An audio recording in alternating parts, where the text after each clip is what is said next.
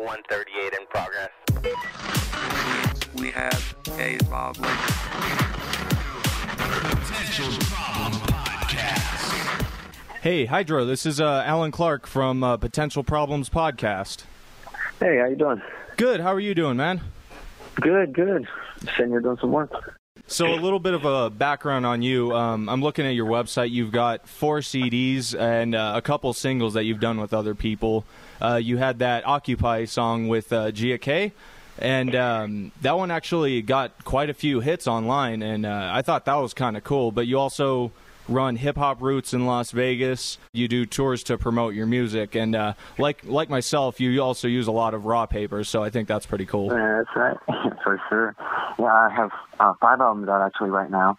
2 of those are collaborative albums. One of them, the 4th album that I released, was a collaboration with a local hip-hop artist here named Shamrock.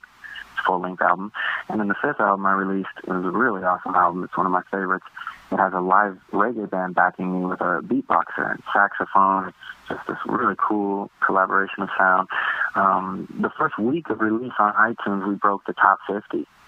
And I have no big promotion. We basically just do everything independent ourselves. So we were really excited to get such a big buzz out of it. Our fans pressed it out to everybody, and it was a pretty big success for us. So that was a good album. I do the hip hop roots weekly out here in Vegas. We're extending it to a bi-weekly for all ages events in North Las Vegas, so the kids can get into it. And then I try to do monthly events that are bigger out here, so we can bring out like hieroglyphics, the Aesop rocks and stuff for people that are on that caliber, so that Vegas has some good hip hop shows coming, and the locals can work their way up to open up for these acts.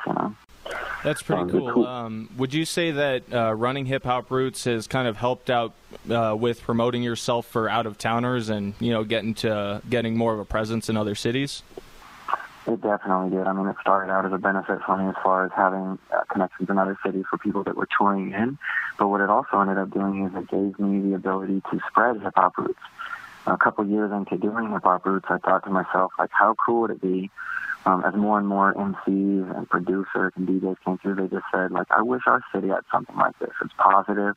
You've never once had a fight. It's going 6 years, 350 weeks straight. It's like it's just unheard of for hip-hop, any genre dang near, to keep something going like that positive for that long.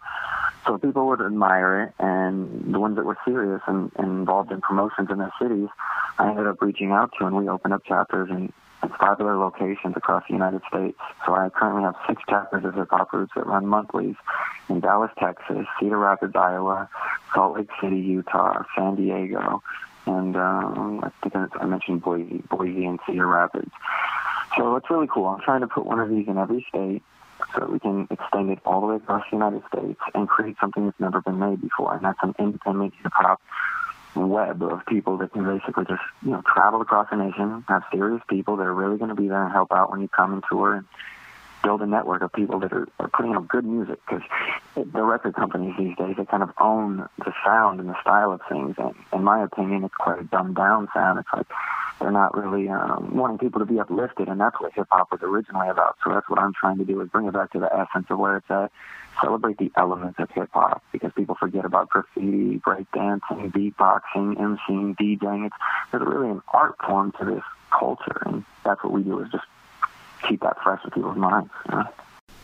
Cool. And being that, you have sort of this this group spread across the country, whenever you go to places, depending on certain legalities, you most likely don't bring anything with you across state borders. Are people generally pretty accommodating towards, sharing local flavors? Yeah, I'm pretty fortunate to be blessed in that field, especially with my success from the Secret Cup anthem. I had a song that I put out for a hash judging competition that goes on in the United States. It's one of the most esteemed that there is. It's called the Secret Cup.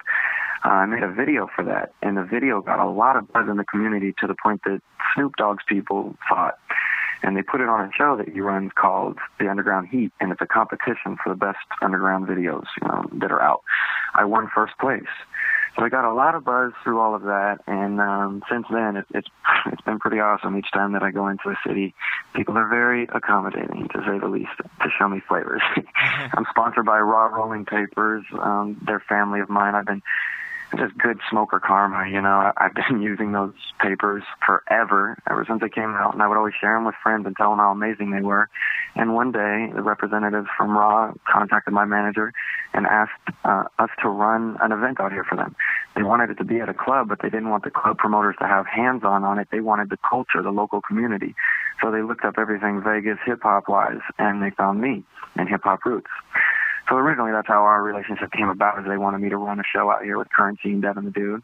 And it ended up turning into them flying out, meeting me, checking out Hip Hop Roots, deciding to sponsor me, bring me on board as a family, and they've shown nothing but love since, and I show it as well. So all of our chapters' main sponsor is Raw Rolling Papers. And you know, we get involved in the local smoke shops, and they help support each of our chapters, and that's a family type thing, you know? Well, cool. It would be cool to maybe have you in as a guest for a full show whenever you come through Albuquerque. Definitely thank you for taking this 10 minutes to talk to me. Oh, I would love to, for sure. Do you mind if I shout out a couple things I have coming up? Feel free. Okay, cool. I've got the Bongs and Beats tour sponsored by Zob Glasses in September. That's when I'm trying to come see you for the birthday gift there, you know. Yeah, right. A little raw gift pack.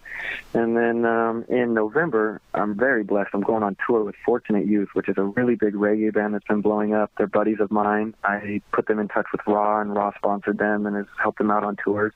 So they're taking me on the West Coast leg of the tour that they have coming up, Fall with Friends. It's like 600 people in every city, all the way up from Cali to Washington. So I'm very stoked. I've been wanting to incorporate my hip-hop message with the reggae community more. I'm heavily influenced by reggae music, and as you see in the Occupy single that's up on YouTube, it has a reggae singer, Gia K, in it. That's the next thing I'm going to, is that we're working on an album together right now. It's almost complete, so keep an eye out for that. Gia K and HighDro. It's produced by Inkwell, one of the main guys that I work with here in Vegas. And, check out IamHighDro.com, spelled HIGHDRO. And you can see all my tour dates, my music videos, check out some music, stuff on iTunes. Yeah, that's pretty much it. All right, man. Definitely thanks again for your time. Oh, thank you so much, man. I really appreciate it. Thanks for having me on the show, and I support what you guys are doing big time. So I'll see you soon. All right, take care. All right. Okay, bless.